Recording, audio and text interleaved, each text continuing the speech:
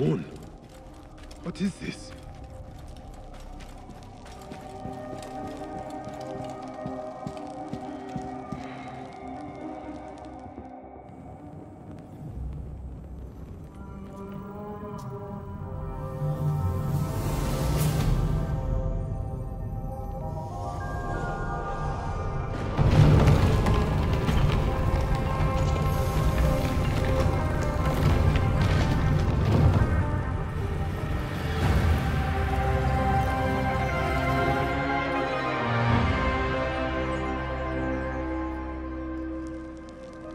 This is not Egyptian.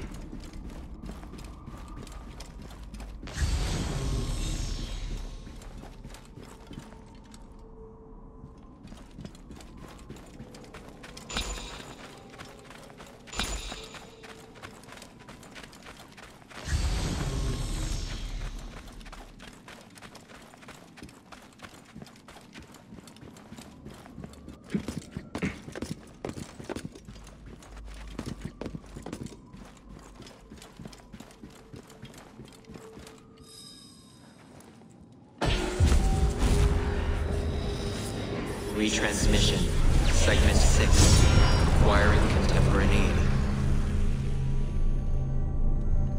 It has been 109 days since the Great Catastrophe. The messenger speaks. Wake up. Not from a dreamless sleep or an absence of light, but from a reality that will soon cease to be. Wake up. The next chapter is unstoppable. And yet, the greatest revolutions sometimes originate from the confines of impossibility, do they not? Change your mind, subvert your perception, stop this world, bend it into something new. Destiny is not without irony. Here I am, imploring a lesser version of myself, to do what I could never do. In this timeless moment, you and I are a bridge, both of us from different eras meeting halfway at the narrowing of the hourglass in this ocean of sand.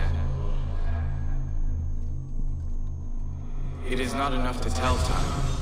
You must learn time. To work with your surely misses East light, and in so doing, escape the inescapable. Fill in the blanks, the ones hiding between words, between worlds. Find the spaces that we could not erase, the variables that ended up erasing us. If you do not, they will erase you as well. Time told of a story that ended with us, and now it tells of a story that ends with you. Once upon a time, a new story will begin. After the functions which run our days have scattered into an array of random numbers, we found solace in order. We thought it would help us rule the world. We were wrong. Order never served us. It has kept us within the code, within the boundaries. We were tricked into thinking we were the ones writing the rules, when they were in fact guiding us to our conclusion. You need to transgress. You of all people understand the value of disobeying.